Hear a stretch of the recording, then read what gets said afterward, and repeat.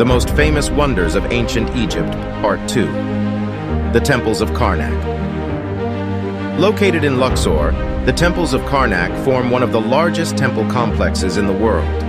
Constructed over a span of 1,300 years, the temples were dedicated to the worship of the Egyptian gods and feature massive columns, pylons, and obelisks. The Valley of the Kings. Situated on the west bank of the Nile in Luxor, the Valley of the Kings served as the burial site for pharaohs and powerful nobles of the New Kingdom period. It is home to intricately decorated tombs, including the tomb of Tutankhamun.